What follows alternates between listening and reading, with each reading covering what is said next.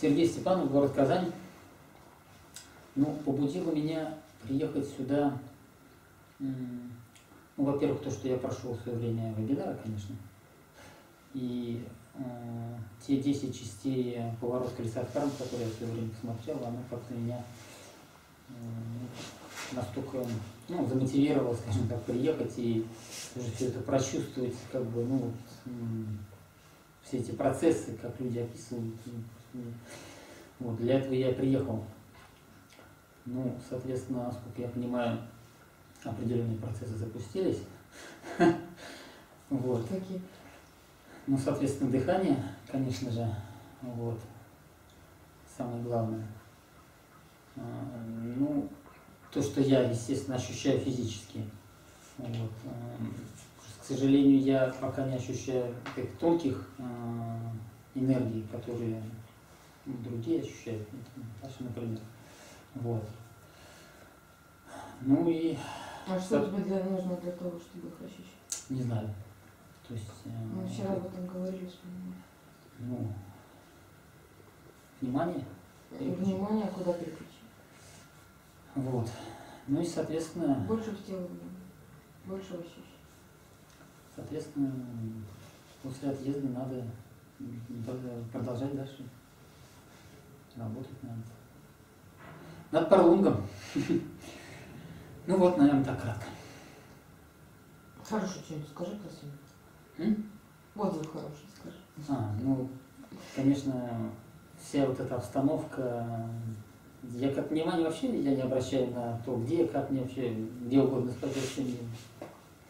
Но вот эта сама обстановка, энергетика, те люди, которые окружают, то есть приезжать не просто так, вот, конечно, это все великолепно. Ну, и уезжать не хочется. Ну, мне тоже каждый раз так говорят, когда люди уезжают.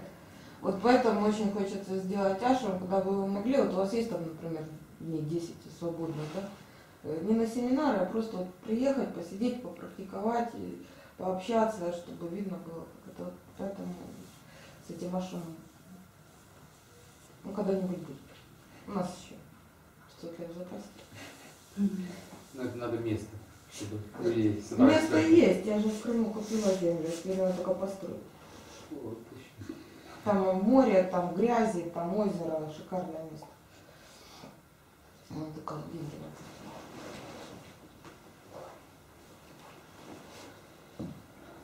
Ну вот, так. Спасибо.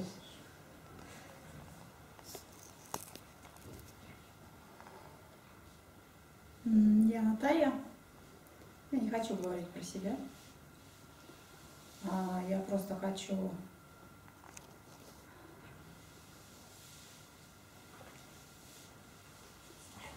выразить благодарность. Для меня достаточно тяжелые были процессы, потому что помимо видимой части есть очень много невидимых вещей, которые происходят. А когда ты уже человек, который осознаешь эти вещи и видишь невидимое, то сознание сначала, ну ум, это не сознание, ум начинает бунтовать, ну и это достаточно тяжело. То есть работа была проведена очень большая. Вот, благодарность хочу выразить тому пути, который прошла Ольга.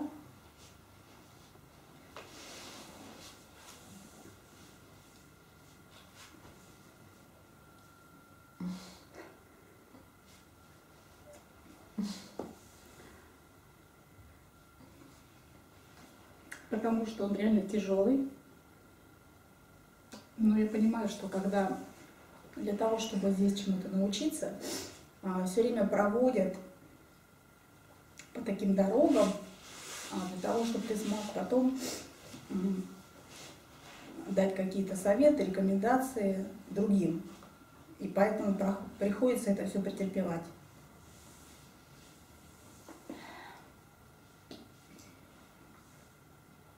Рада, что встретилась с этими людьми.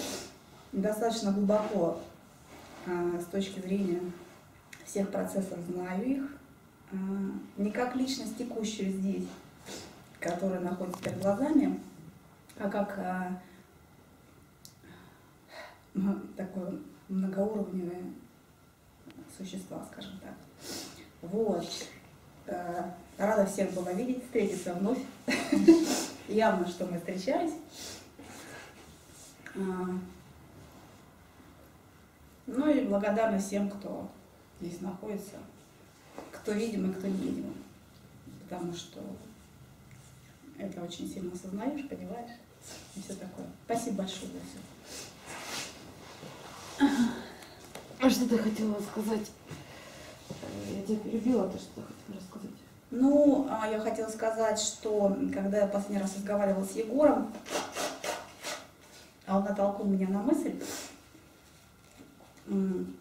точнее, я очень считала с его пространства, что такое идеи, и поняла, как они блокируют. Вот. И я села, стала в себе смотреть, где какие идеи, то есть с точки зрения идеи, да, идея ведь это такой очень многомерный процесс, который сочленен из разных составляющих. И когда я в себе это поняла, и плюс я прочла то, что ты сказала, что ты когда читала этого Анама, как там? Бабу, да. Я его тоже прочла и как-то вошла в это все, и мне стало, ну, то есть я все это осознала, соответственно, эти крышечки внутри меня, скажем так, да, клапаны пооткрывались, и я смогла очень широко пропустить нисходящий поток. И, соответственно, после того, как я нисходящий пропустила, я задалась вопросом, что нужно также пропустить восходящий. Я его пропустила, тут ощутила такой очень серьезный блок, он был такой крупный, как ртуть такой вот тягучий. Я его выпустила, и благодаря этому, как ты говоришь, я стала мягче. То есть в итоге хочу сказать, что я теперь научилась управлять, принимать и управлять в себе, в своем теле, да, ну, слова такие, как они есть, теми процессами, которые идут вот здесь вокруг. То есть принимать энергию и пропускать ее через себя мне стало намного проще, более осознанно и более качественно. Вот так. Все ваши результаты настолько по вам видны, вот, по внешности, по движениям. Сережа, ты, ребята, Лариса, такие. Да, Лариса как цветочек. Вчера Сережа светился, сегодня Лариса светится. Да. Очень здорово. Так что спасибо большое, опыт очень большой. Спасибо. Я Людмила из Москвы. Начну издалека. Я узнала об Ольге 3 года назад, когда прошла этот семинар моя знакомая, она была в восторге. И с тех пор все время об этом говорила, мы с ней все время в контакте. Сначала меня остановило то, что, когда мне пересказывала, вкратце он мне сказал, что связано с дыханием, надо не дышать. Меня это сразу испугало, я сказала, это не мое, я туда не пойду. Вот. И как-то на время это все отодвинулось. Потом мы все равно к этому возвращались. И в том году я собиралась поехать в Крым в июне. Думаю, отправлю дочку в лагерь, сама поеду в Крым. Вот. Дочка в лагере начала ныть, потом заболела, в общем, в Крым я не попала.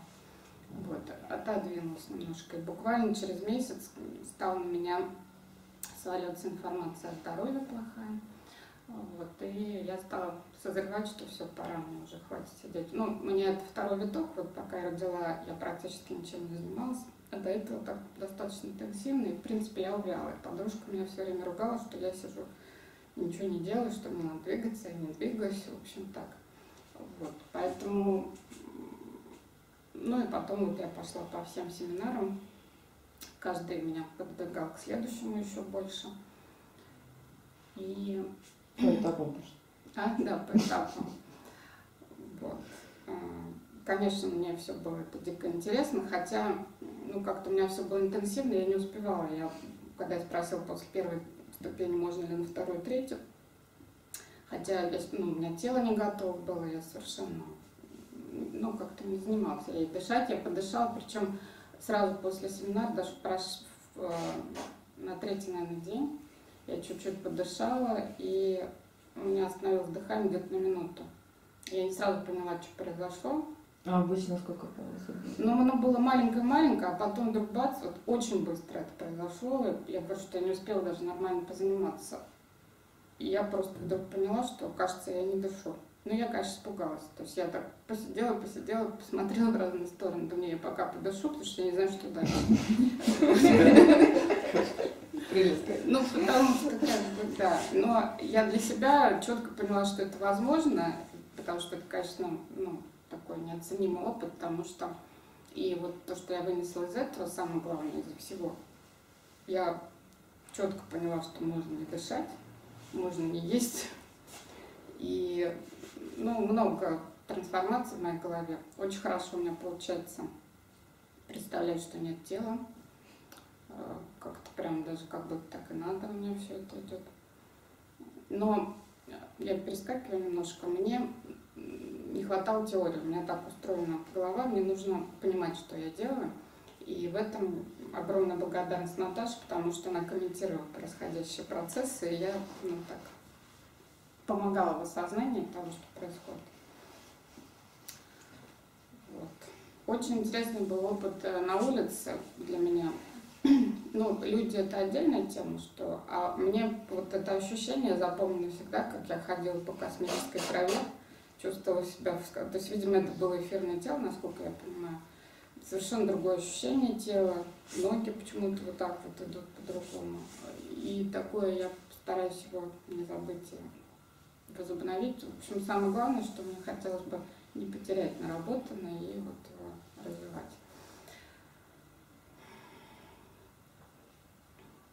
Группе безмерная благодарность. Я очень рада, что мы именно в таком составе. Все такие интересные. Тоже я подключилась к процессу соковыжимания, хотя это было далеко еще. Вот. Не знаю, как я вернусь в жизни, что там будет. Но в любом случае питание я понимаю. В любом случае опыт у тебя появился, а этот опыт, он уже будет дальше в тебе расти. Это очень важно. Ты хочешь, ты не хочешь. Да.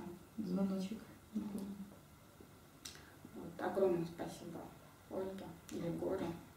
Вы очень интересные, классные. Всем спасибо, всем рекомендую. Спасибо. Я Лариса. Об Ольге узнала из интернета, посмотрела ролики по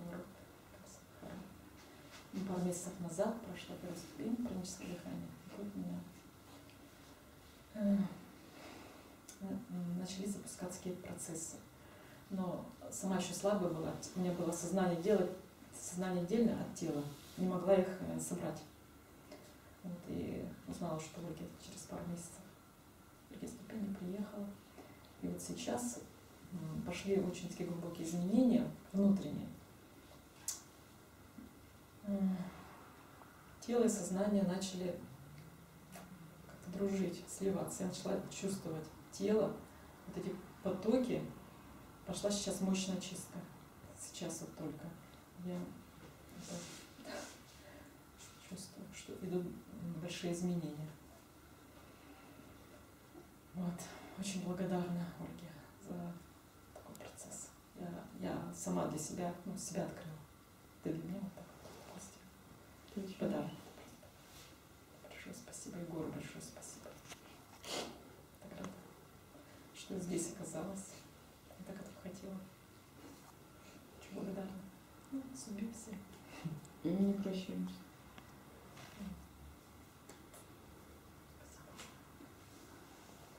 Меня зовут Терентьев Дмитрий, из Нижегородской области. Я приехал.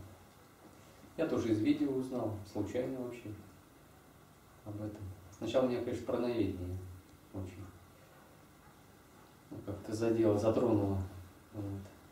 Потому что отказ от еды у меня и раньше были мысли, что мы едим очень много. Я на эти темы разговаривал в своей семье. Просто я это видел как-то, ощущал и понимал, что есть можно гораздо меньше. Но я не знал, что можно вообще без еды обходиться. Вот. Ну да, семья большая, все едят, надо как-то им сказать, что есть. Не только, вот, еще когда у меня даже не было своей семьи, я еще у родителей жил. Да, пошли. Я просто посмотрел по отцу, он у меня такой вот, он меня многому научил. Он, конечно, уже ушел, сейчас мир иной. Вот, но он многому научил, он меня просто учил, говорил, что когда вот мы с ним что-то делали, работали, он ел очень мало. Вот мы в лес ходили, я из села, дрова приходилось заготавливать, там сено косить, много чего делать. Вот. Когда я говорю, слушай, давай пообедаем, он говорит, да, у него всегда такая, да и наесться ты всегда успеешь, давай дело доделаем. То есть он говорит, даже если ты ничего не поешь, никогда ничего тебе плохого не будет. Вот у него это было, и это как-то мне заложилось. И вот, он был всегда тоже такой поджарый, крепкий. Вот. Ел мало. Особенно когда работали в обед, то есть вот, буквально там чуть съест и все, и опять пойдем работать.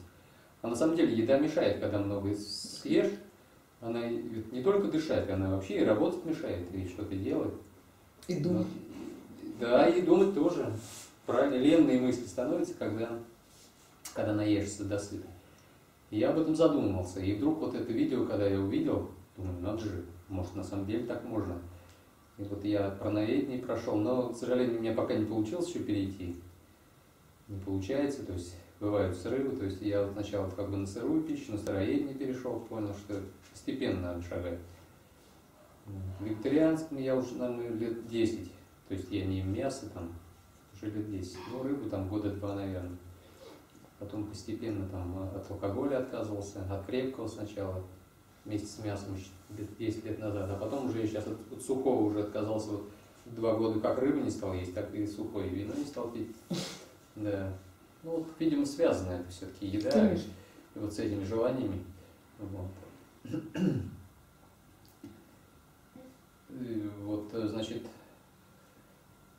узнал потом о дыхании, в том числе, и меня это тоже очень интересовало. Это, что, оказывается, можно дышать по-другому, и можно совсем не дышать в физическом плане. И я поэтому приехал научиться, мне это хочется, конечно, все действительно применить на себе. Да и не только на себе, на самом деле и семья большая. И мне просто, я так считаю, что каждый из нас тоже какую-то миссию выполняет. И если я действительно когда-то, то я надеюсь, что это у меня получится, то есть какие-то процессы уже пошли, только надо тренировки дальше. Тренироваться обязательно вот всем этим упражнениям, которые это нам здесь дала. И если научусь, то ведь люди тоже увидят вокруг, что можно так. Я думаю, что и другие заинтересуются. Что меня больше всего волнует? Вот вы уезжаете, у вас есть четкое понимание ваших действий дальнейших? То есть я понимаю, что будут какие-то вопросы, я на связи, дело не в этом. Вот цельный путь вы понимаете? Как я понимаю, то есть вот эти упражнения, которые мы здесь, я их все записывал вот в блокнот свой, то есть это я с собой увожу, и я их пересматриваю. И сейчас, и здесь пересматривал периодически, вот когда занимались. Я думаю, что обязательно и дома буду этим заниматься, продолжать, чтобы процессы действительно пошли, чтобы они созрели. Это не упражнение. Это то состояние, естественное состояние, в котором вы должны находиться. Но для того, чтобы вам передать это состояние, я сделала видеоупражнение, чтобы вы получили конкретные физические результаты. Да, вот когда, например, дыхание останавливается, то это очень ярко видно. Чтобы вы точно, если мы говорим о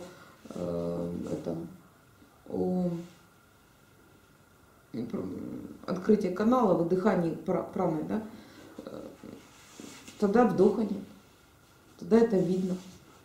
И тогда вы получаете чувственные результаты. Но самое главное, это, конечно, психический результат. То есть куда направлять внимание.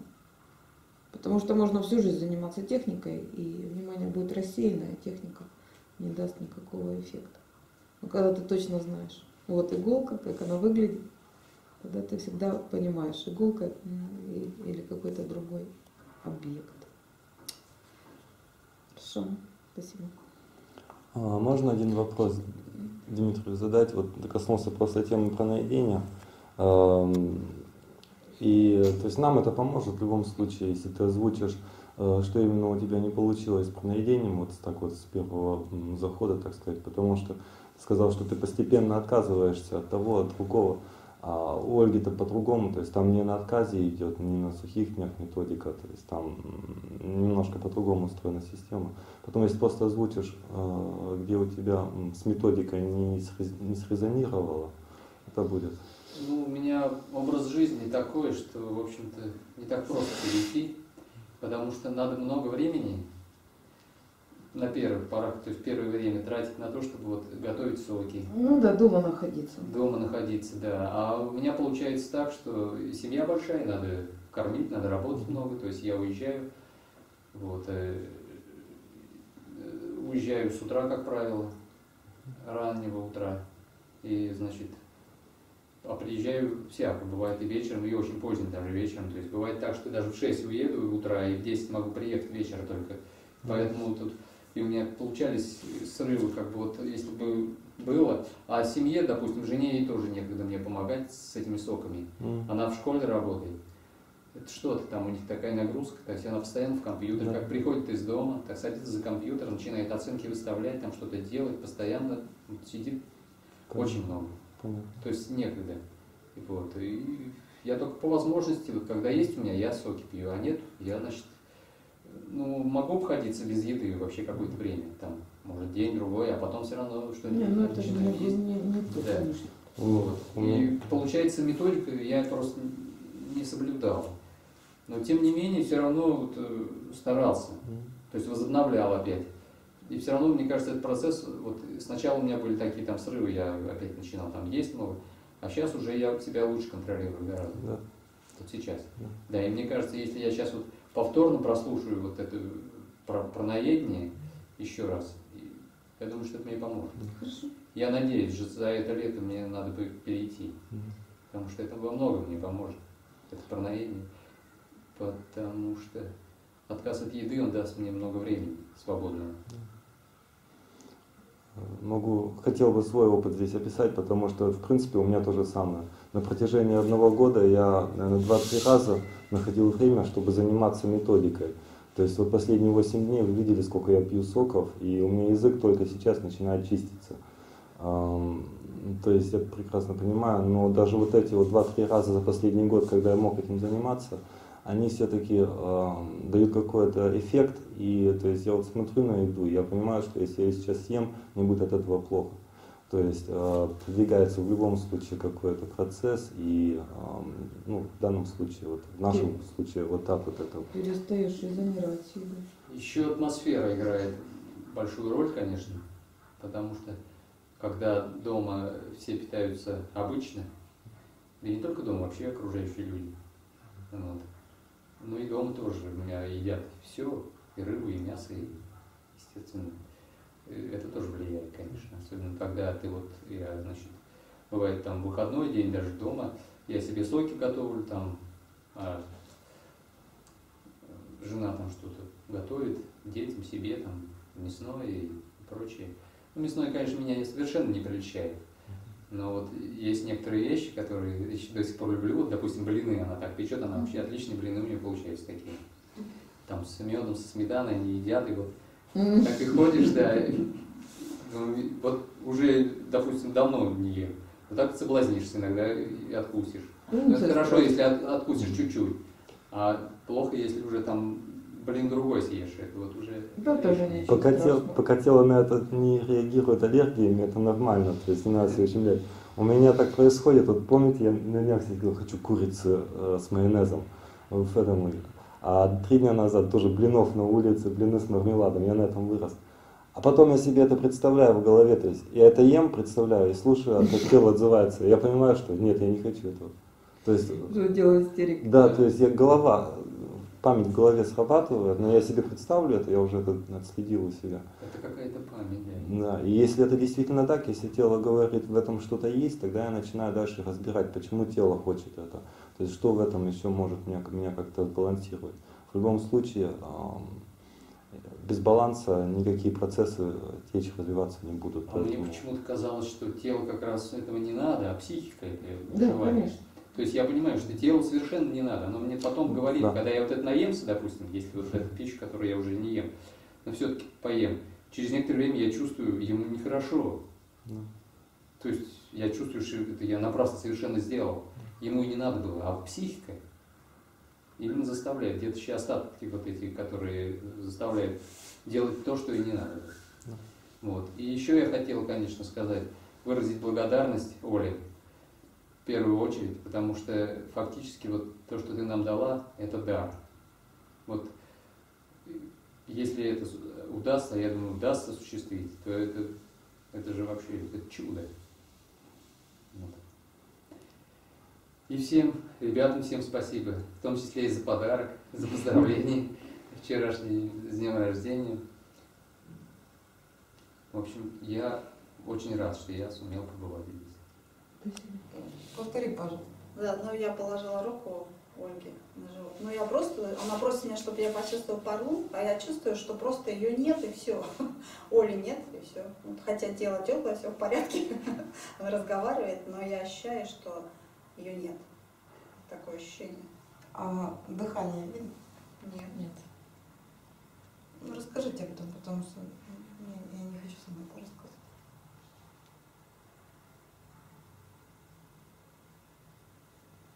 Ну и вот то, что я сейчас вижу, да, это программа, ну я говорю языком, каким есть. Вот Люда, сейчас эта программа, она как бы в нее впитывается. Ну то есть она начинает резонировать с этим.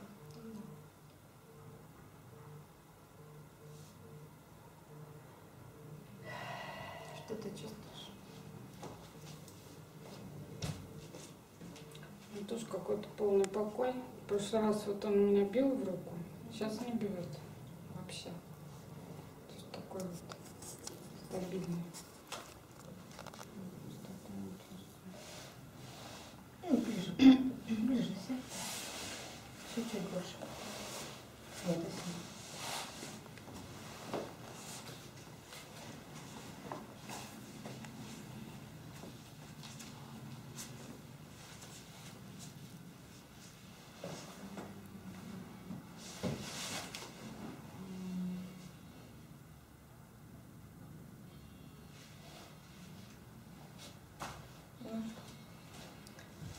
Я чувствую какие-то там вот, ну как вот, что-то такое вот. То ли заявление, то ли что, не знаю, что такое легкое. Мне надо чувствовать, потому что я постоянно сравниваю своими чувствами. Мне с чем сравнить. Какие у меня, какие у тебя. Ощущения пока разные. Потому что вот я сегодня ночью спала, и мне было вот над пупком какое-то легкое, вот такое, ну как покалывание бегало. Я думала, то, не то. Да, Вокруг, но это было вот, на теле, вот. это было на теле, Да, это внутри. Ну это начало. И вот я сейчас Ольге прочувствовала, там что-то там куда-то туда, более глубинное. Я такого не прочувствовала на себе. Иголочка. Сережа, Чувствую. Наташка присутствовала. Да, подожди.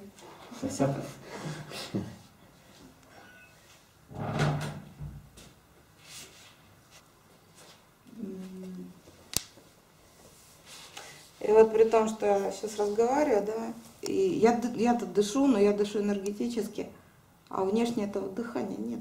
То есть, люди говорят, вот человек живет и не дышит, да. Благодарю. Сережка,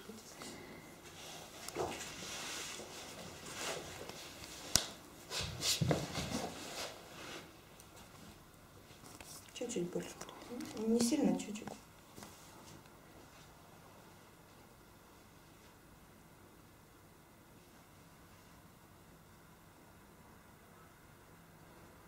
У тебя там много знакомых. Не смеши меня, пожалуйста, дай. Ну я причем сама дала послушать.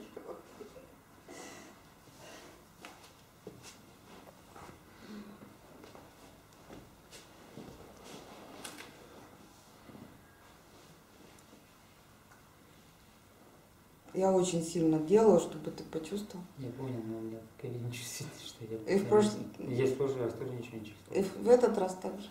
Тяжело.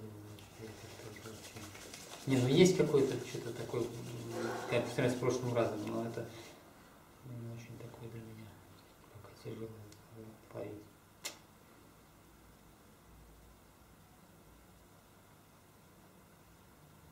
Ну ничего, поймаешь. Все впереди.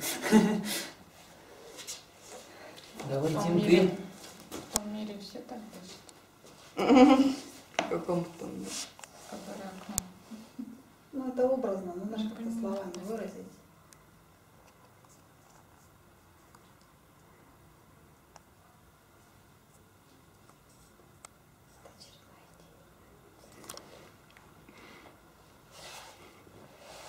Сейчас очень яркая физика. Отдаленные толчки я чувствую какие-то.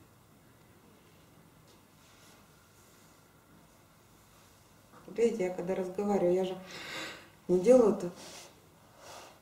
То есть я продолжаю разговаривать. Ничего не двигается, нигде не вдыхается, ничего. А голос за счет чего работает? Ну, это внутреннее мелкое очень движение воздуха, которое не заглатывается глубоко.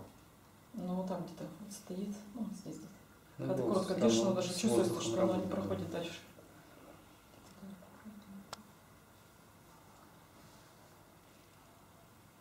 Сейчас поддержка пошла. Сейчас, ну, только общее движение. Сейчас подтяжка идет.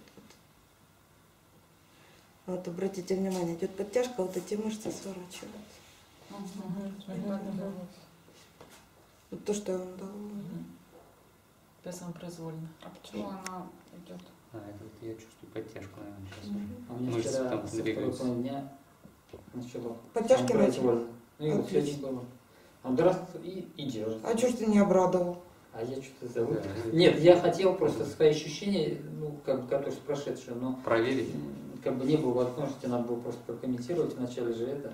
Ну, как бы, вот то, что просили. А я свои ощущения с вчерашнего дня еще не высказывал пока. Ну так давай. А что конечно, вот фаза, когда Вот. идут подтяжки, или секунду. Вот это я для этого и собралась, чтобы мы это обсудили. Я же говорю, что мы вынесли это. Как мы это понимаем? Ой. Ну вот, с вчерашнего, вот, со второго дня, раз хватит, я что-то сразу как-то и это, раз, расслаблю. И вот сегодня тоже уже, ну, несколько раз вот так тоже Вопрос было. не в том, что ты расслабил из своего как бы желания, Да, оно само должно. а в том, чтобы ты позволил ей пройти туда, куда она находит нужным. То есть вот она у меня снизу началась, прошла вот сюда, да? А если бы я ее здесь расслабила, ну то есть Ну, вмешалась вот, в процесс, да. она бы не пошла Я дальше. просто теперь уже понял. А что еще, какие моменты? Вот после сна тоже проснулся сразу, когда я, ну я чувствую дыхание, оно уже, оно не такое, как раньше, но оно сбитое, но оно все равно не глубокое, но оно еще в такт где-то, ну, секунду, наверное, секунду.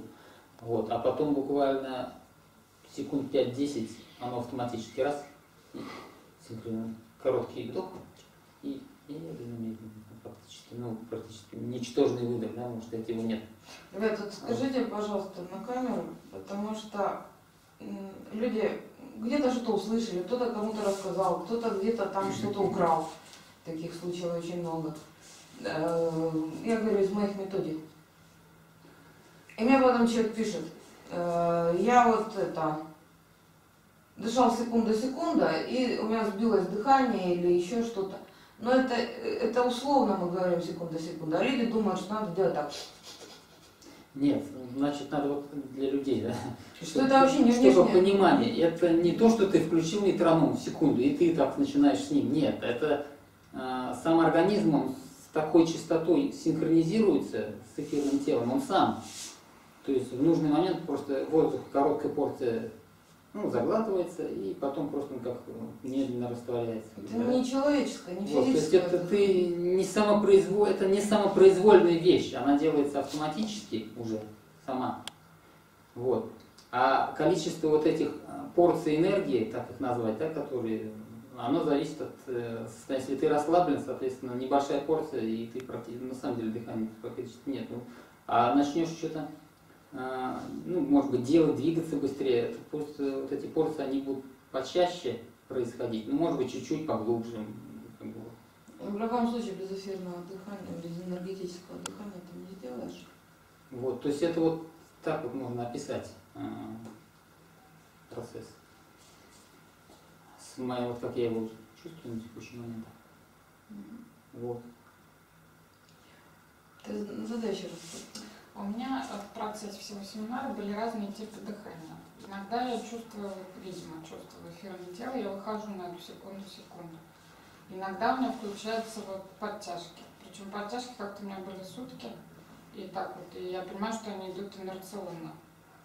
Я, если не думаю, я не знаю, как я дышу, но я могу любой из этих типов вызвать одной мыслью. То есть как только я подумаю, дай-ка я сейчас так подышу, они у меня включаются. Но я вот не поняла, то есть, что, ну, как бы, что для чего. То есть вот сейчас пошла подтяжка, она какую функцию выполняет? Просто Расслабление. расслабление. Активация, расслабление. То есть именно энергия поступает больше, когда секунду в секунду. То есть я ее нагоняю разными способами. И вот этим столбом восходящим, да, и просто как-то вызываю на меня нагоняет. Тут надо не то, что энергия больше поступает, это просто сам процесс, вот так он как идет и идет. Здесь же не можешь вмешаться. Вот он такой Вот, дыхание. вот Раз. это тот момент, который Люда никак не может понять с самого начала. И я именно по этому поводу беспокоилась и хотела еще с ней поговорить. Она все время думает, что ей надо что-то сделать. И это у нее настолько вот засело.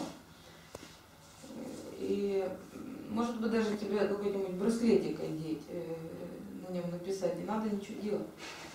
Это было напоминание, да, так руку протянула, увидела, руку протянула, увидела. Но про дыхание я должна вспоминать, чтобы дышать? Да, конечно, но я не об этом хорошо сказала. А, кстати, наоборот, если будешь заострять внимание, по-моему, даже хуже получится. Лучше даже в этот процесс не вмешиваться.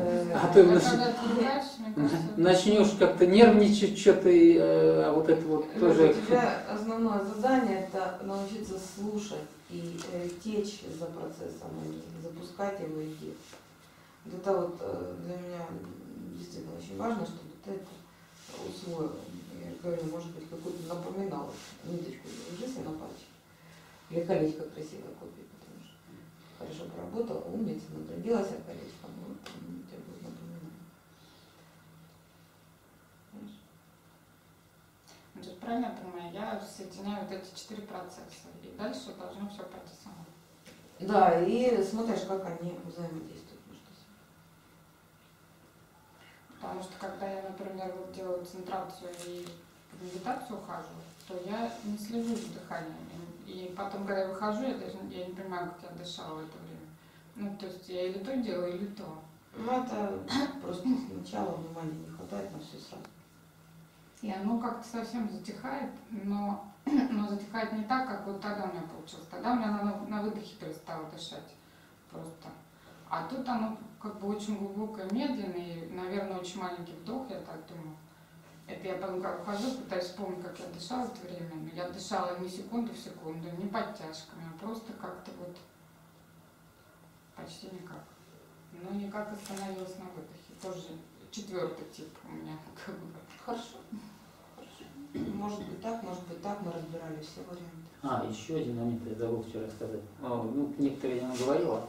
Вот когда ты меня садил, помнишь, я тебе вчера говорил, когда ты меня садился, да? Я что-то наелся, наверное, не пошло. Вот был такой момент, вот он на меня сел, вроде все нормально, а потом раз, дышать не могу. Быстро переключился на легочное дыхание, секунд 5-10, а потом он еще глубже просел, все, обратно. Вот такой эффект. То есть у тебя уже вот этого обычного легочного дыхания фактически нет, да? Ну, я как вздыхаю, раз переключился вот на, потому что, на короткий 5-10 секунд, а потом сошло это, то есть он дальше глубже просел. Вот был какой-то момент, так интересно, в целом. У меня был случай один со знакомой. Она ехала в машине с сыном, и они сорвались с обрыва и упали в реку машина. Она пристегнута, и в это мутное, в это все, ну, понятно, да, и она не видит это. И она не чувствует никакого движения, поняла, что сын погиб. И она говорит, я сижу пристегнутая и думаю, я не хочу жить, я ничего не буду делать. Она говорит, я сижу, и я понимаю, что я не задыхаюсь, я не тону.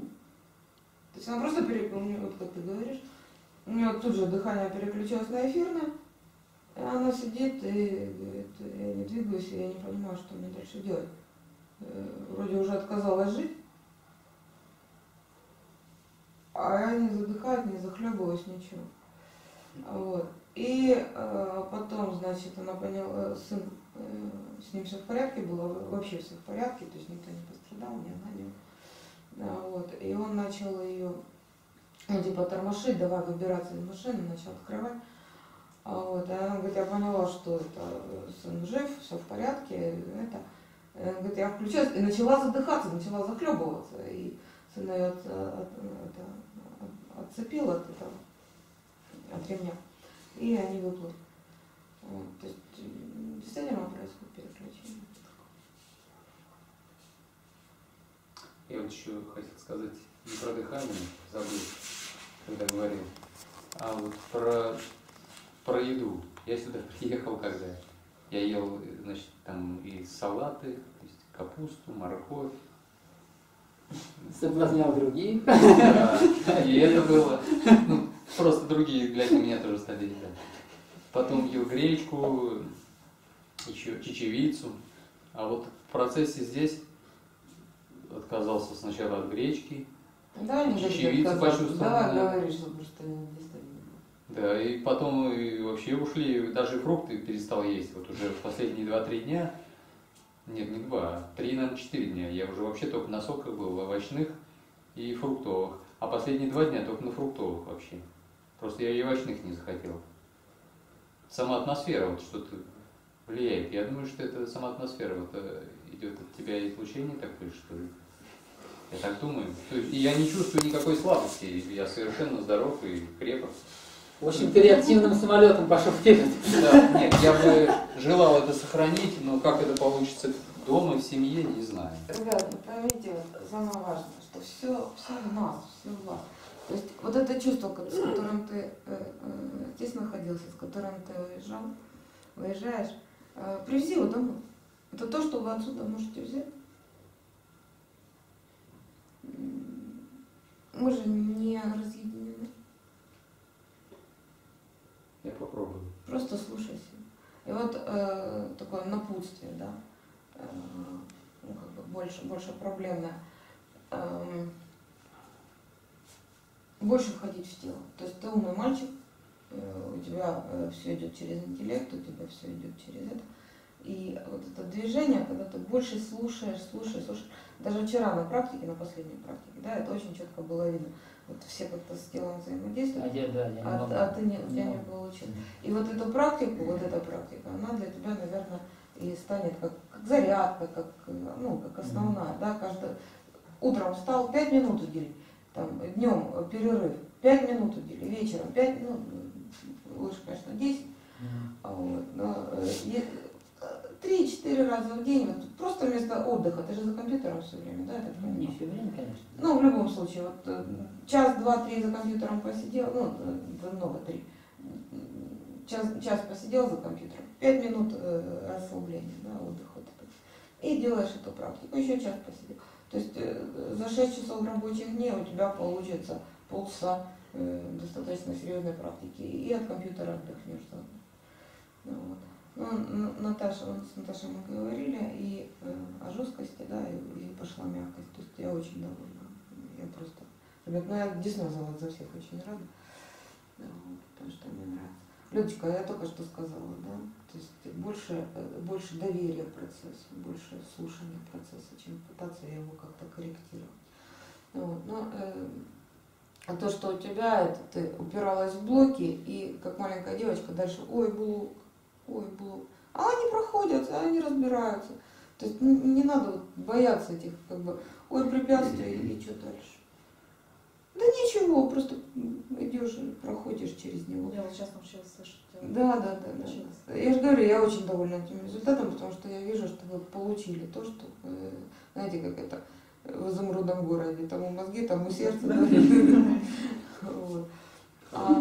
Да, я смелость. Ты смелость, да, ты все так. И то, что вот, это крестьянская логика такая, она вот во всем прослеживалась, и там что-то это. Она хорошая. Мне очень нравится твой образ мысли и рассуждения, они правильные. Но вот эта правильность, она как раз не позволяет выйти за пределы знаемого. Это может быть сложно передать словами, но исследуй. То есть это идет исследование. У тебя здесь произошло очень много подарков. Ну, может, потому что день рождения. Вот. Там один подарок, да, это получилось, другой подарок, это получилось. То есть, но как бы есть область мысли или область реальности, которую ты пытаешься подогнать под то, что мы делаем. Ну, то есть, как это сказать? Ну, подогнать это в плане стандартизировать. Понимаешь? А здесь нет стандартов, здесь вот действительно чувствуешь, это не значит, что тебе надо отказаться от твоих пониманий, от мыслей, от всего. Нет. Но ты вот так понимаешь, запиши свое понимание, да? А через время у тебя будет другое понимание. И ты можешь сравнить, какое из этих пониманий более точное. Понимаешь? То есть на один и тот же вопрос у тебя может быть 3, 4, 5 ответов.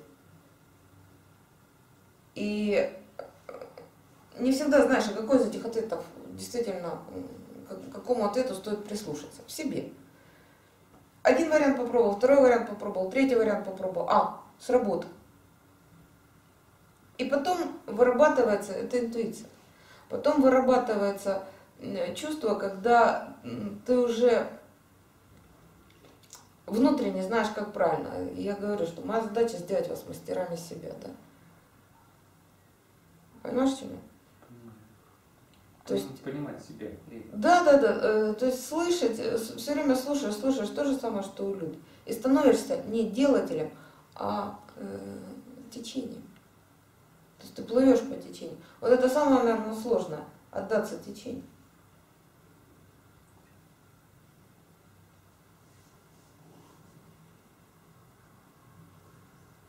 Понятно. В общем, логику как бы не всегда нужно включать. Логика нужна сопутствующей. В любом случае сначала происходит нечто, а потом ты это анализируешь. Так мир устроен. То есть сначала вас ставят перед фактом, а потом мы анализируем. А мы делаем наоборот. Да, Люд? Мы сначала проанализируем, а потом из этого исходим, а как же нам это сделать? Ну, тело грамотнее. Понимаете? Тело, оно больше связано с природой. Оно само найдет выход.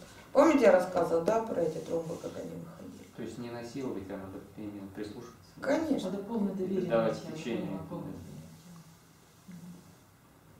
Конечно. И вот в таких сложнейших трансформационных процессах это первично. Потому что вы не можете запустить трансформацию по одной простой причине.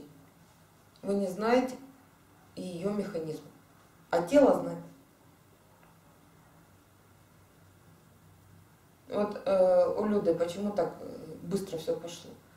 Потому что она, сколько ты, года 3 ты говоришь, да, вот это тело слушает. Да, тело слушает. Нет, я не слушаю, это я узнала в принципе, стал думать на эту тему. Нет, саму методику я не знаю. Нет, не методику, а это вообще очень давно, где-то с 96-го года. Вот. И поэтому что это? вхождение в тело, слушание тела, движение тела. Все эти микро. И главное, что мы сейчас не имеем возможности с вами это разобрать. но у вас потом пойдут микродвижения. И вот посмотрите в повороте колеса Дхармы, там Света очень четко об этом рассказывает. Малейшее движение языка уже запускает какой-то процесс. И ты ему позволяешь это делать. Помните, да? Я сидела, потом она где-то в гостиничном номере рассказывала тоже. Это не гостиничный, это там, где мы жили. Да, мы жили. Да. Она говорит, ты отпускаешь язык, он сам нашел точку, и ее там просверливает, и раз что-то где-то открылось. А как ты своей логикой догадаешься, куда тебе надо просверлить?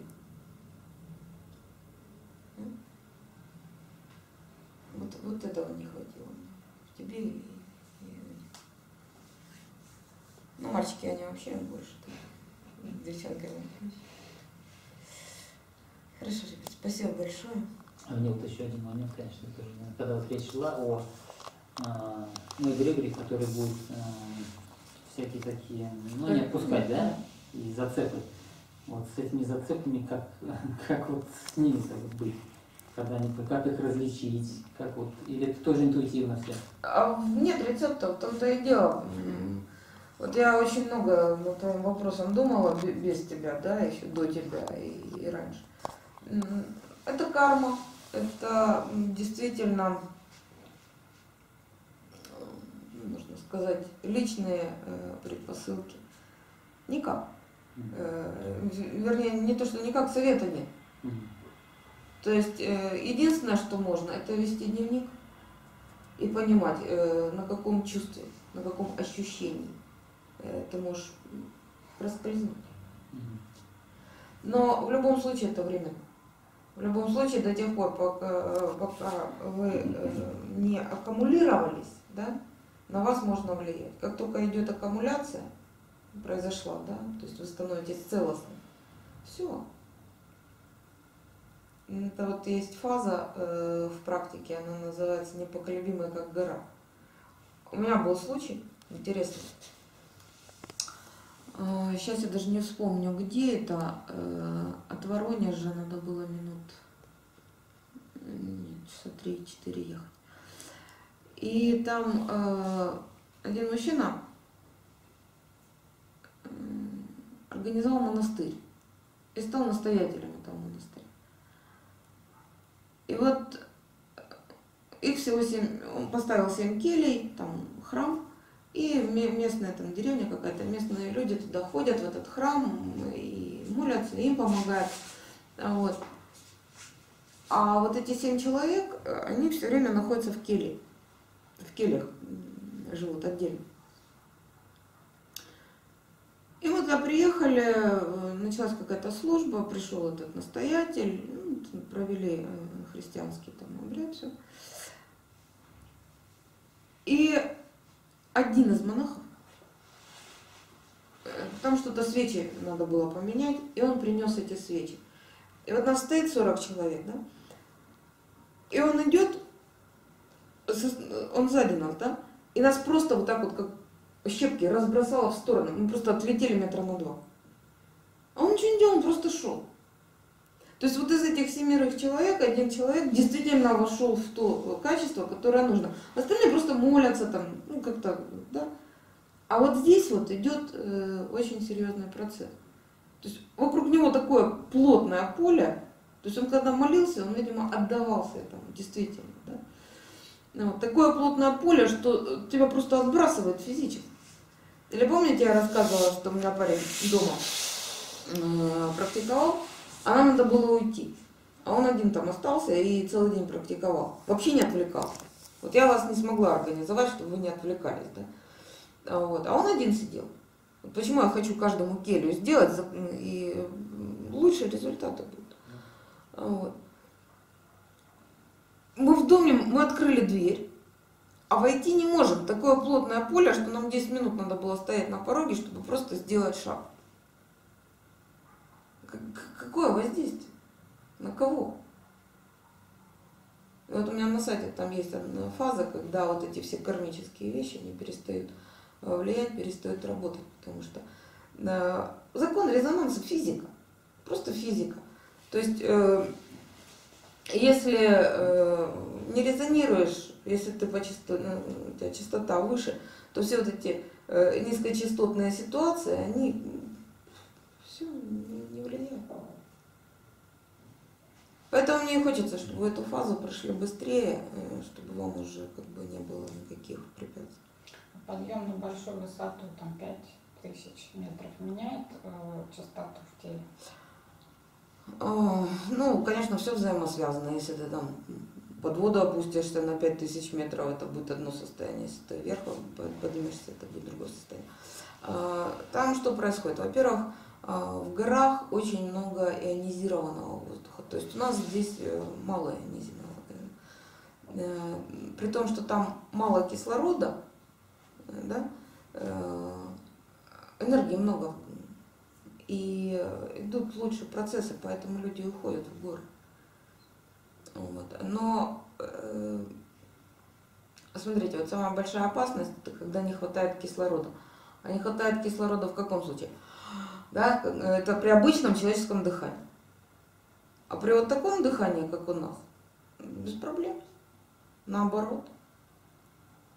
Вот когда люди идут на Кайлас, там на большой Кайлас, да, я тоже хочу пойти, там, значит, вот этот первый круг, он для всех, да, можно обойти вокруг Кайласа, там достаточное количество кислорода.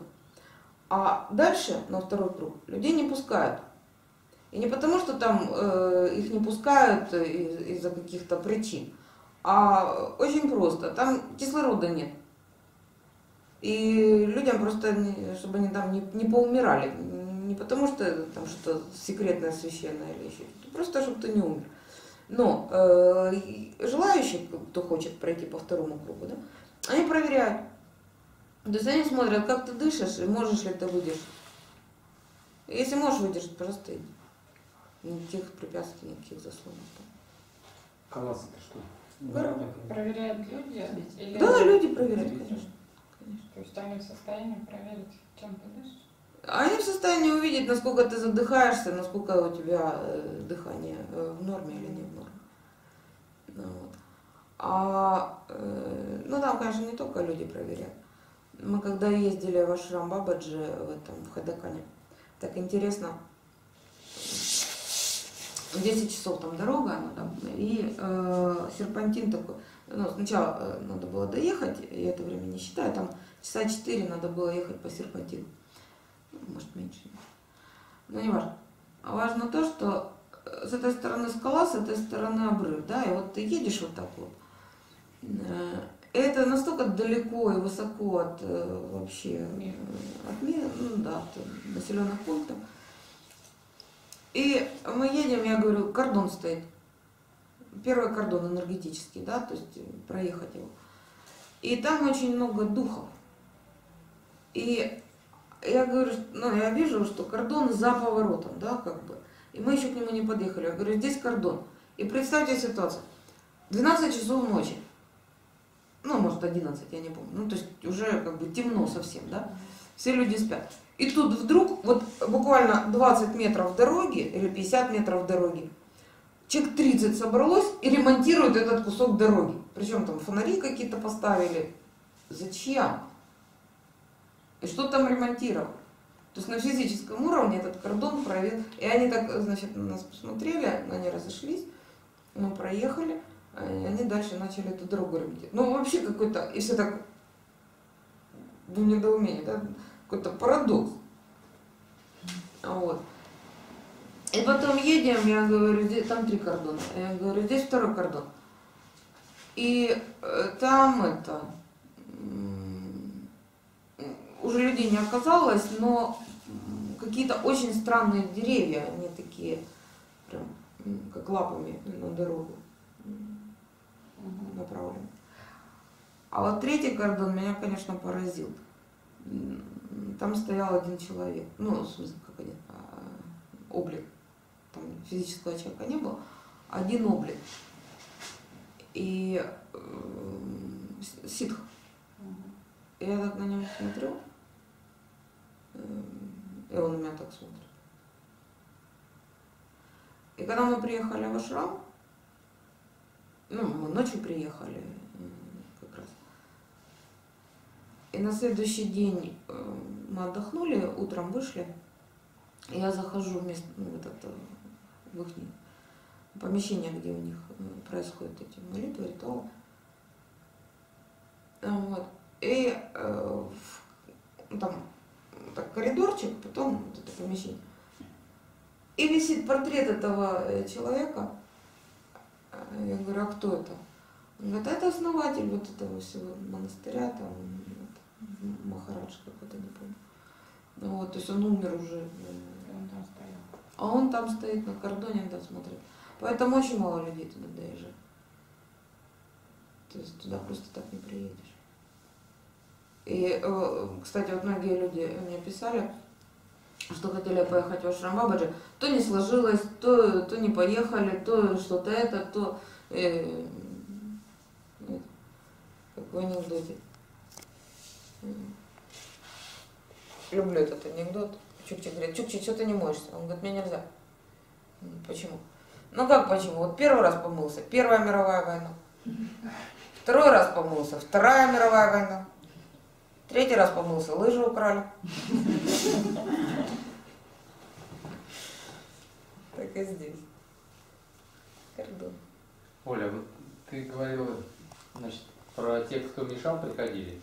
Или когда ты сидел, говоришь, 4 дня сижу, и там начинает, помнишь, ты говорила? Это не приходили, это ваше собственное. Ну вот это до образования Парунга, да, так происходит? Да, это... То есть когда он образуется и как бы уже отгоняет, так что это получается? Ну, давай назовем так. Давай так назовем. Мешать уже никто не будет. Ну да. Это не то, что кто-то приходил. Поймите, пожалуйста, наш внутренний мир очень густо населен. И там столько всего. Там есть все, кроме вас. Когда-нибудь в это поймете. Ну и нас немножко нет. И вас немножко нет. Где же мы? То, что ты называешь собой, это процесс, протекающий в сознании. Да. Это к просветлению относится. Это относится к просветлению, да. Вот. Что? Если повышаешь частоту, они уходят сами? Или все равно их надо как-то целенаправленно? Куда уходят? Вот куда можно уйти с подводной лодки? Все процессы протекают в сознании. Куда уйти? Если пару Да я Диме сказала, что все, что есть, есть. Это не вопрос, что кто-то куда-то уходит. Просто затихает, как бы отработает. Не просто затихает. Ребят, я только что сказала. Вопрос в том, с чем вы резонируете. Да, Сережа, это, по-моему, очень понятно, да? Да, Наташа, это очень понятно. Тебе это понятно. С чем ты резонируешь?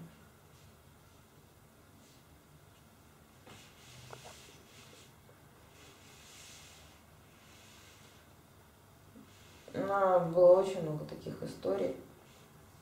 Сейчас тоже одну вспомнила.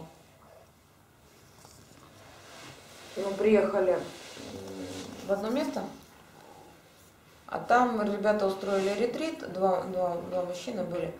Это очень далеко от всего, ну то есть от всех сел там. И они там практиковали, и мы к ним в гости приехали. Там находиться невозможно. Это старая заброшенная ферма. И они нам постелили на кровати. До нас туда тоже приезжал один человек, который занимался практиками, и у него было тоже состояние, невозможно находиться. Он уже все эти стены исписал защитными знаками, там все в это, все помещение уже, ну просто вот, тебя как выламывает. Я говорю, так, во-первых, на крыше лежит череп на чердаке, прямо вот здесь. Его надо убрать оттуда. А, чей череп? Я говорю, я не знаю, чей череп. Ну, муж полез, посмотрел, да, действительно, там коровий череп лежал. Они его убрали. А во-вторых, я понимаю, что это место, вот здесь есть духи, это ферма. Ферма там лет 10 не работает. То есть, а духи-то остались, для них что такое 10 лет? Вчера коровы были, вчера была бойня, вчера была кровь. Сегодня ее нету, да? А, взяла, чуть-чуть поцарапала, говорю, все, тишь, гладь, Божья благодать. И они помогать начали. Знаешь, ну куда они ушли? Они никуда не ушли, просто находишь с ними взаимодействие и все. Взаимопонимание. Накормила их кровью. Успокоились. А они потом такую фишку сделали. Они нам подарки стали дарить. То есть говорят, идем. А снег уже лежит, такой слой снега. Они говорят, порой здесь. Я порылась, а там грибы. Такие классные, ну это давно было. Такие классные грибы, свежие, абсолютно. Ну, Типа шампиньонов, да? Нет, не шампиньоны, я сейчас не помню какие. Они мороз не боятся, Они... выросли, Да. выросли тепло, а потом мороз. Да, там было тепло, потом резко снег выпал, а они там под этим снегом как законсервированные, замороженные стоят. Вот, и такие вкусные грибы. А эти ребята говорят, о, сколько здесь сидим, ни разу ничего подобного не нажарили грибов. Или маслята, или ну что-то вот такое. Хорошие грибы. Главное перевести дух в свой путь. Только ты пока не практикует. А то да, здесь другая опасность. Здесь опасность в том, что можно под их влияние попасть. Поэтому ты должен. Я-то была сильнее, поэтому я понимала, что никакого влияния. Я не попаду под их влияние. Да? Просто и, кстати, вот когда я это сделала, ну это двигало что? Сострадание. Я понимаю, ну, у вас же вызывает там сострадание, когда вы видите там ребенка голодного, да, например, или собаку голодную. Вот такое же чувство. Под влияние попасть, то есть слабее становишься, когда страх испытываешь, так? Не в этом дело. Я очень часто сталкиваюсь с тем, что люди начинают подсаживаться на информацию. То есть они думают, что вот один раз им помогли, да, там решить какую-то ситуацию, второй раз помогли. Они думают, что эти духи заинтересованы и в их помощи, и что если они будут получать информацию, то это будет им на лучше. Это не всегда так, иногда могут завести, Бог знает куда. У меня тоже был случай, парень говорит, а вот у меня дедушка умер, я там с дедушкой общаюсь, мне дедушка помогает, он мне там, ну слушай, что у меня большое подозрение по поводу этого дедушки. И потом практиковали, и это. А у дедушки хвост. Ну это тебе видно, он это Не, он увидел потом пришлось, видел? да. И очень там жесткое было распачковывание с этим дедушкой, потому что ну не представьте, как легко манипулировать. Вы же этого всего не чувствуете, не видите. А вам мысли подкинули, состояние подкинули. Поэтому, помните последнюю лекцию, да, я говорю, что когда ты берешь на себя ответственность. То есть не надеяться ни на кого, на себя. Меньше проблем будет. И да, ты можешь допустить ошибку, но это твоя ошибка, и ты ее можешь исправить. А когда тебя заведут в ловушку, ты сам не разберешься, как ты туда попал. Знаешь, сам зашел, сам выйдешь. Когда завели, то тоже сложно. То есть я имею в виду, они могут на нас повлиять только тогда, когда мы поддаемся сами. Да, естественно. То есть или хорошему совету, или испугу просто. Да. То есть с разных сторон могут они. Вот вспомните, во всех же религиях, как буйная радость, так и буйная печаль, это все считается грехом, да? Вот в этом даже в фильмах было, когда... Выхождение из равновесия. Да, когда там сильно смеялся, потом сидит рот себе крестит. Помните вот этот остров фильм? Как они там посмеялись, он себе рот перекрестил. Остров хороший. Да, хороший фильм. Ну вот, то есть это все считается как бы отсутствие центрации. Понятно.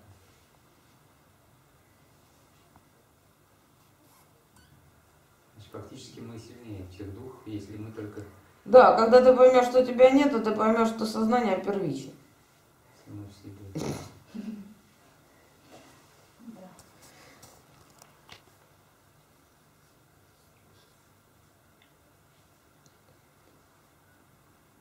Который час? 11:15. Давайте хотя бы 45 минут на пасашок. Помолчим, подышим. Ты знаешь, вопрос, значит, Да. по практике. Смотри как, вот сначала все концентрация, все хорошо получалось, да, а потом получилось вот централ, да, когда туда всасываешь, здесь все всасываешь. Получилось так, что у меня по ощущениям мозг стал сжиматься. То есть у меня там какие-то механизмы такие работают, мозг стал сжиматься, и мне, то есть вместо расширения внутреннего шишковидной, да, получается наоборот такое, я прям втягиваюсь сама в себя, и меня потом начинает что-то не... Да, потому что есть идея о себе и о мозге.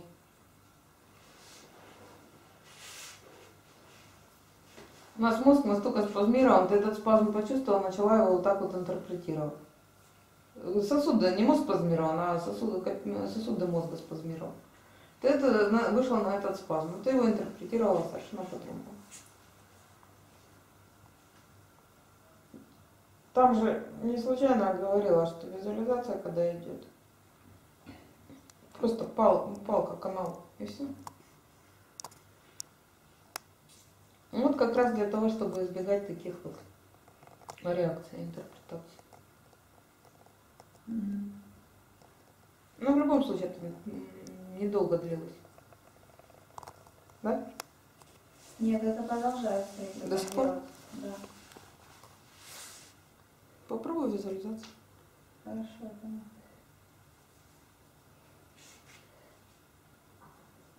Еще вопрос.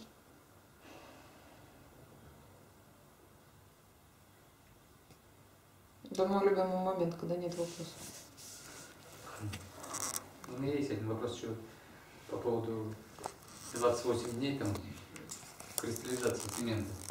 Это связано, я так понимаю, 7 дней нужно сидеть, чтобы вообще остановить дыхание, да? А 21 день делать. Смотри, при самых благоприятных раскладах процесс может протекать 7 суток. Может. Но это не значит, что если ты сейчас сядешь и просидишь 7 суток, то через это время у тебя это получится.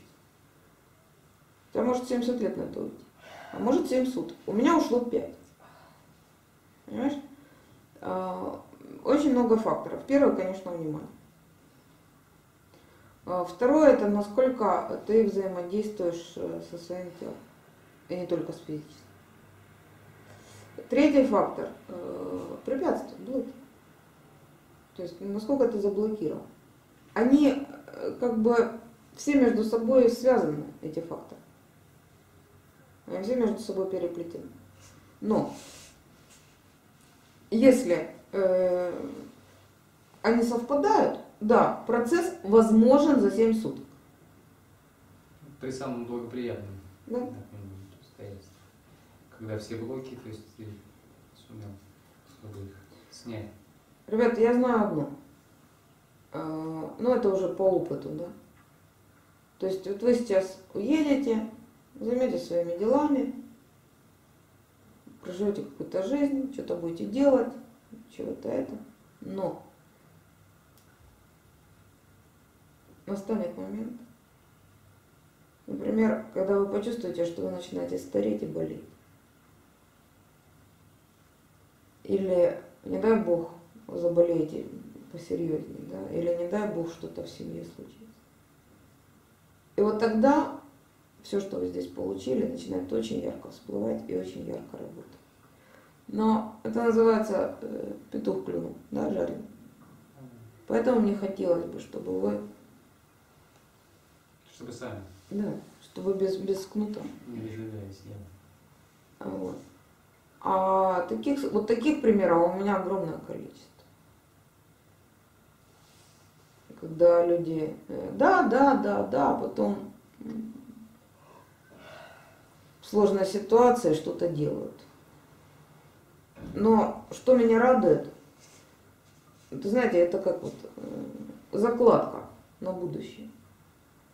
Что вот это вы уже не забудете и не потеряете. Более того, вы это сможете взять в следующей жизни. Потому что это вот тот капитал, который не относится к физическому, индивидуальному проживанию жизни.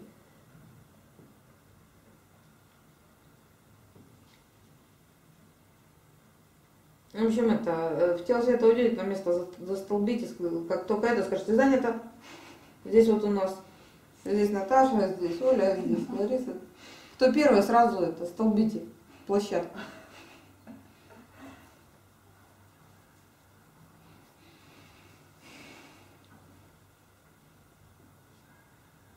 Ой, как хорошо. Про 7 дней, вот ты сказала, я понял. А 21 день это перестройка сознания? И сознание, и тело, и всего вместе. Там уже следующий этап. Вот за эти этапы можешь не переживать, потому что они сугубо автоматические, автономные, без всяких твоих идей. Ну смотри, предположим, вот эти первые 7 дней у тебя получилось, да, остановилось дыхание, остановилось мышление. Что тебе делать? Есть не надо, спать не надо, никуда не надо, ничего нет.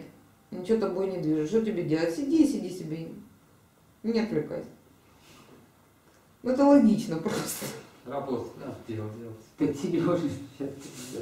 Нет, не относящийся к этому, просто. Ну, в общем, вы с Людой на эту тему общаетесь. Надо работать, не надо работать. Жить надо дальше.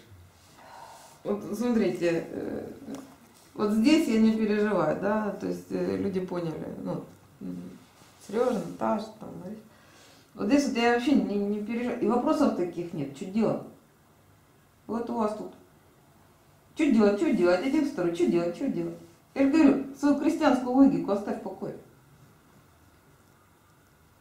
Знаешь, такое впечатление, что тебя вот родили, пнули и сказали, иди делай. И ты с этой программой надо делать, я не спорю. Но просто когда ты понимаешь, что тебя нет, то это надо делать, она перестает быть надо. Понимаешь, о чем я говорю? Понимаю, просто делать. Без надо. Да. И это совершенно другое чувство, и совершенно другое качество. То есть ты в тот или иной момент просто знаешь, что делать, и ты делаешь. Смотри, очень интересно. Вы не можете ничего не делать.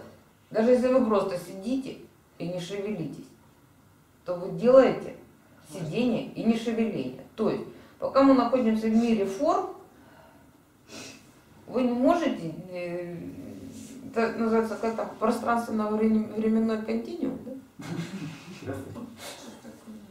Вы все равно что-то делаете, вы все время что-то делаете. Вопрос в том, насколько ваше действие мешает каким-то процессам или поддерживает какие-то процессы. Я же очень много раз тебе персонально приводила пример. Вот посадил семечко, где ты его ковыряешь? Не вырастет оно туда быстрее. Твоя задача его поливать, удобрять, рыхлить там, я не знаю, что тебе видно. Но не расковыривать.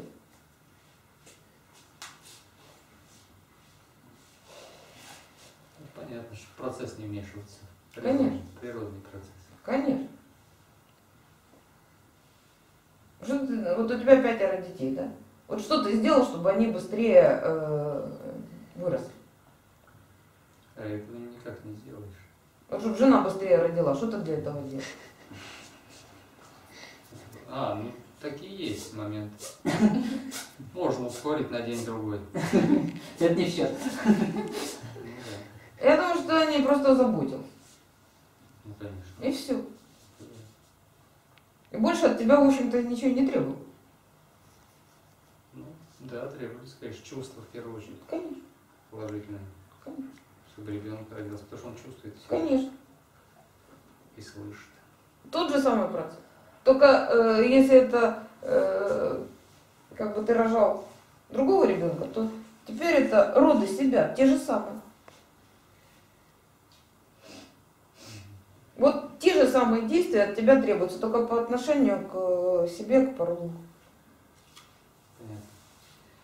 То есть бережно и нежно сохранить то, что есть, и дать возможность. И не мешать ему развиваться, конечно.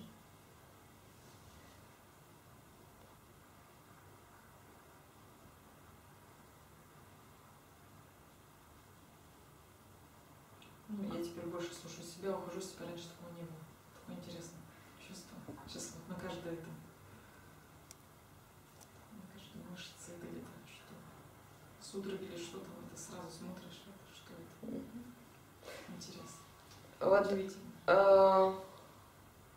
очень многие люди приходят, ну, в смысле, практикуют не только там взаимосвязи со мной или вообще, в принципе, человек, который идет по духовному пути, есть же очень разные мотивации. Кому-то там плохо, кому-то там болеет, кто-то хочет ну, как бы что-то добиться, кто-то хочет что-то получить, да, ну, то есть, а есть одна мотивация, которая действительно работает. То есть кто-то идет через благоговение, да, там, через любовь к Богу, там, к Богу. Помните, вчера это очень интересная была фраза, она мне запомнилась. Бхагаван верит не Богу, а в Бога, да? То есть не в Бога, да. Бхагаван верит не В Бога, а Богу. да, да, доверию. Ну, вот. А есть еще вот это чувство, вот оно, мне кажется, самое здоровое. Это любопытство. Такое любознательность, такое рациональная любознательность. А что там? Вот дошел, а там поворот. А что там за поворотом? А дальше? То есть это исследование. Не случайно это слово стало входить в эзотерические круги, да? Исследование. А что там?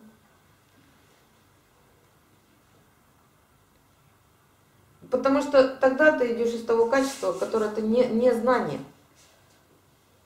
Смотрите, вот разведчик. Человека посылают на разведку, да? Какое у него должно быть основное качество? Ну, основное качество — это ответственность всегда. Ну это понятно. Нет, войти в доверие кому-то. Я Да, потому что вы разумны. Исследовать как раз, да. Цели его узнать. Так исследует он как раз, наверное, ищет. Вот вспомните фильм «Место встречи изменить нельзя», помните? И там этот Конский говорил, или как его фамилия? Каневский, наверное. Нет, Конкин. Конкин, да. Конкин, да. И Конкин говорил, вот пришел отряд, а я посылаю еще одного человека, да, перепроверить, почему. У него взгляд не замыленный. Помните? То есть, если вы приходите к какому-то моменту из своего знания, то вы не детализируете. Мозг так устроен, восприятие так устроено. Если вы что-то знаете, вы это и не рассматриваете. Вот бывало же у всех в жизни ситуация, вот у меня с дедушкой часто было, он там сидит, что-то ковыряет, ну что-то делает, да, там что-то мастерит это. Я ему подхожу и говорю: деда, вот у меня тут это. Он посмотрел, говорит: не, это не работает. Ну, неважно, что там, я ему игрушку приношу, говорю: я хочу здесь починить. Он посмотрел, мне говорит: ее выбросить уже не работает. Я приношу ему другую игрушку, говорю: дед, а вот здесь починить. А он не смотрит, говорит: не, я же сказал выбросить. Повернись ко мне и посмотри. Ну да, другая игрушка, здесь уже можно что-то другое делать. Понимаете, да? Вот, так и мы. Мы подходим к какому-то аспекту. Нам кажется, что он знакомый. Да, а наша христианская логика говорит: ты тут уже знаешь, можно не рассматривать. А потом начинаешь, другое. Поэтому я говорю, любопытство. А любопытство, оно как раз вас и защищает от той идеи, что вы все знаете. Христос говорил: будьте как дети. А что это значит? Это значит все сломать, описаться и сидеть плакать или что? Они исследуют постоянно. Да. Я размышляю между собой. Я это вот чувствую, особенно по маленьким, которые, у них там разница меньше, чем 2 года. И они между собой постоянно размышляют о том или ином явлении. И мне вот это нравится, их логика. То есть они действительно ищут. Вот, а у них размышляют учиться. они не по-детски. Это нам кажется. А если Вот, так, у них учиться. у них учиться есть чему. Вот я как раз, я очень рада, что ты это сказал, потому что именно это я хотела тебе донести, я просто не знала, какими словами. Когда они сталкиваются, а у них нет идеи, как это должно быть, они сталкиваются и смотрят, изучают. даже они задают какой-то вопрос, я им отвечаю, это им нравится или не нравится, они потом отходят в сторону, и они, я слышу, они обсуждают это. А, папа сказал, это потому-то вот это, потому что, то есть они вот как-то, что интересно, находят какое-то решение. А интересно, вот дети, да, вот как бы вот их вот эти процессы у них вообще бы, да, быстро, они же уже не зашорены, да? У детей мгновенно идут эти процессы, но они не, у них нет понимания, а зачем это нужно. Поэтому все-таки детский возраст – это детский возраст.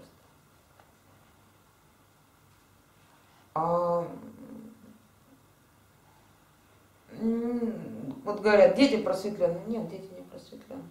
Дети просто находятся в определенном качестве, но это не значит, что у них нет своих ассоциаций. Ну, во всяком случае, вот это срабатывает где-то после 1,5 лет вхождения в личность, становления личности. Вот, поэтому личность там в любом случае присутствует. Но качество хорошее. Это качество можно развивать.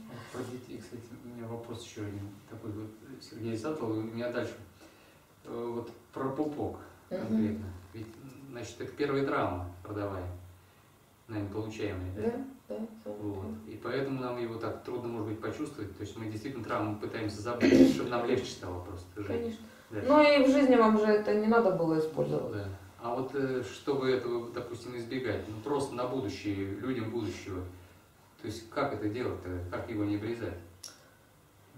Да нет, какое-то время нет, обрезать надо, это вопрос-то не в этом, не в том, чтобы не обрезать или избежать этой травмы. Нет. Мы входим в материю, ну, то есть в эту плотность, и мы живем по законам этой плотности. Другой вопрос, что осознанность, это очень хорошая, кстати, тема, сейчас буквально, что осознанность позволяет нам сделать выбор. То есть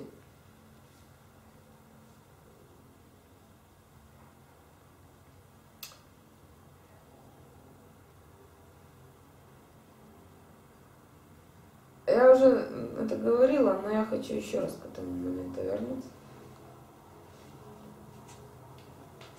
Вот то качество, в котором мы сейчас живем, оно не нуждается в продлении. То есть оно не нуждается в бессмертии, оно не нуждается ни в чем. Вот давайте предположим, вот сейчас человек стал бессмертным. Вот обычный человек, да, что ему дальше делать? 500 лет ходить на работу, 500 лет бороться за выживание, 500 лет размножаться? Что? Стоит ли в том виде человеческая жизнь продления? Я сейчас говорю, наверное, очень странные вещи, да, то есть я рассуждаю о человеческой жизни. Почему странно? Нет, мы же проходим какие-то уроки, да, нас зачем сюда посылают, что мы действуем, мы можем только здесь действовать, насколько я понимаю, нежели ну, что-то конкретно делать. Изменить. И изменить, да. А там мы только осознаем, ну это мое. Ну это твое, да, это твое и очень сугубо, и очень далеко от того, что есть. То есть 500 лет кушать, пачкать, занимать пространство, создавать проблемы. Зачем? Почему создавать, почему не решать? Почему? Да. Потому что если ты не создаешь проблему, то решать нечего. Потому что люди все время находятся в конфликте со всеми. В первую очередь с собой, потом с другими. Понимаешь? Вот такое качество жизни продлевать точно нет смысла. Если наше осознание по чуть-чуть будет. Если. Да. Если. Вот если, тогда да. Имеет смысл. Ключевая фраза «если», да? Тогда да. Поэтому бессмертие это не механический процесс. Да, я дала вам техники, которые действительно запускают трансформацию. Но я также говорю о том, что эти техники имеют защиту от дурака. И вот это если не происходит, то есть если понимание не меняется, то эти техники, ну да, вы, может быть, станете чуть здоровее, чуть как бы более активный, мобильный, там еще что-то. Но вы не пройдете эти блоки, потому что блоки не в теле. Блоки в теле, спазмы в теле — это следствие вашего понимания жизни. И как только вы осознаете, что у вас нет, что все, что вы есть, это проявленность сознания, идея сознания, тогда и блоков никаких не будет. Потому что это единственный блок, который у вас есть. Один большой.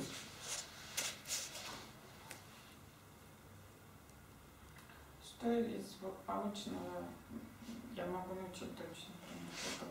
Я не советую вам ничему учить никого.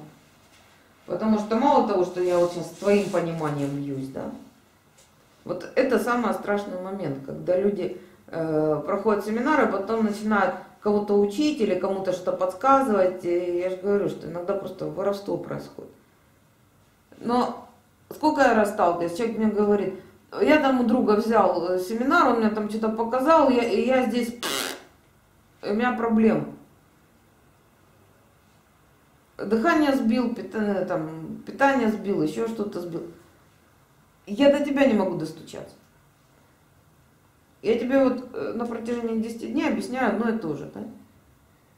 Из делателя в слушателя, из делателя в слушателя. Вроде да. А мне нет, к сожалению. Ты и Дима. Я не могу достучаться. Это время покажет, как, да, если не поняли, значит получаться не будет просто. Да? Все понятно. А я вам говорю, где вы не поняли. Вернее, услышать-то вы услышали.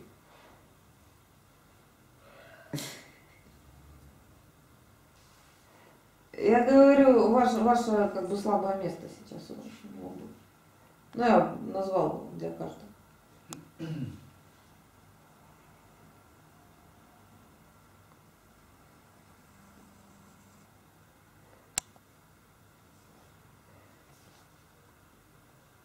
Для того, чтобы научить этим процессам, нужно пройти эти процессы полностью. Мне часто задают этот вопрос. А какую технику можно взять? А это не просто техники. Они запускают процессы, да? Вот у него запустится процесс, что ты с ним будешь делать? Ты его не знаешь.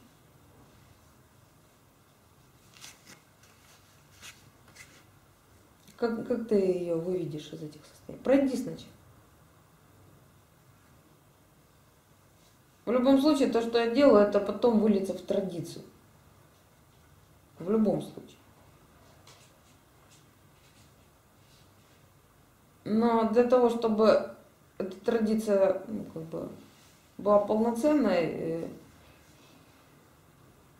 должно быть количество людей, которые полностью завершили цикл. Понимаешь? Дошли до этого цикла. Да?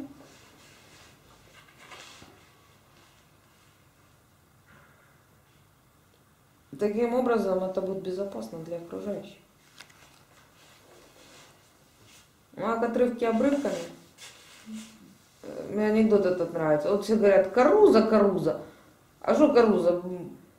Заикается и пришепетывает. Да ты его слышал? Да нет, мне сосед напел.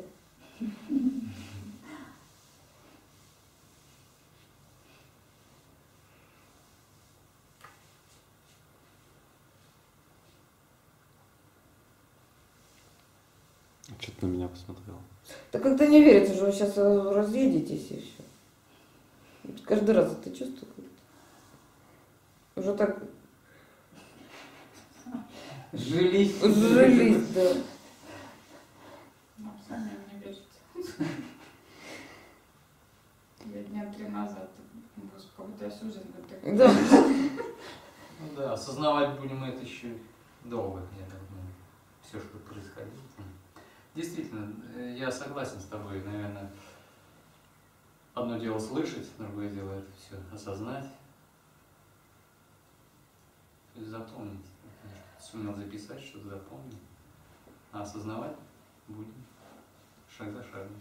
Да, у каждого свое время, у каждого свой, так сказать, ключевой момент. Вот с Ларисой вчера просто потрясающе. Не надо ничего было делать, просто чуть-чуть направить. И никакую силу применять не надо, давить больно не надо, ничего не надо было. Просто поддержать человека в том, что он может это пройти, вот этот вот рубеж. И все. И все пошло. Было заметно. Ты никаких особых усилий вроде не прикладывала, да. И чувствуется в ней процесс, верно? Потому что ей было нелегко. Там произойдут другие процессы.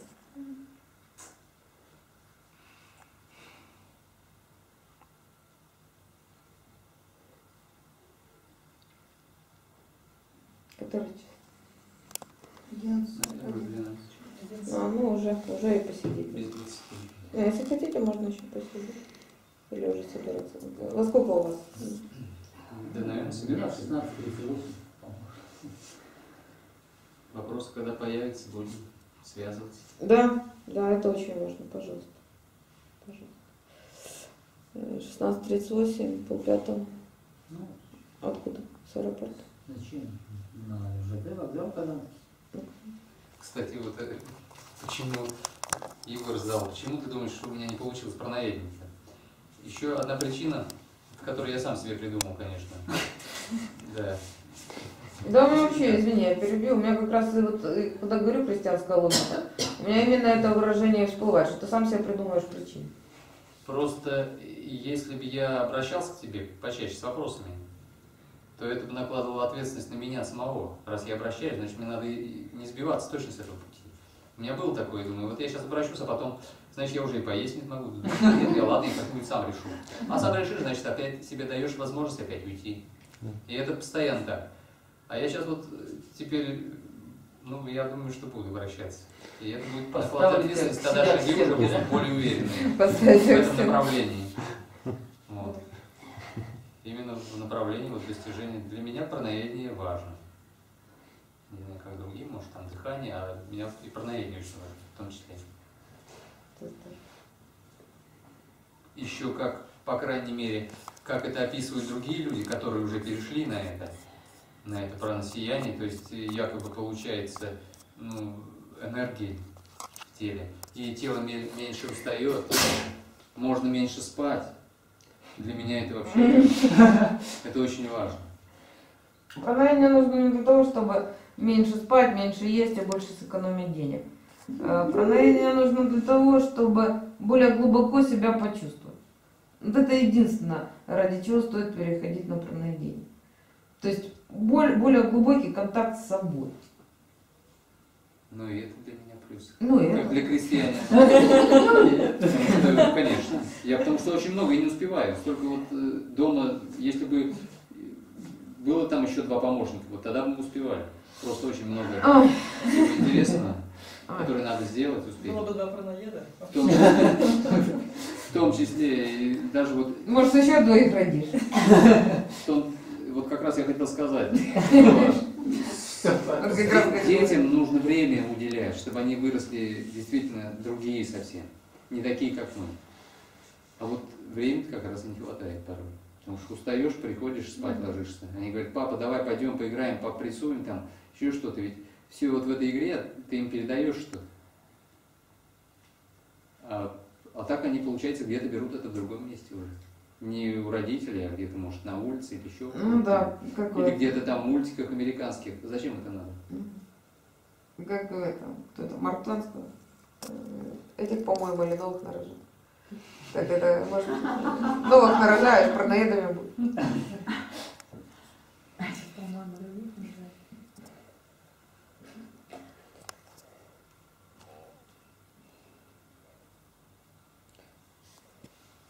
Что ты хочешь сказать?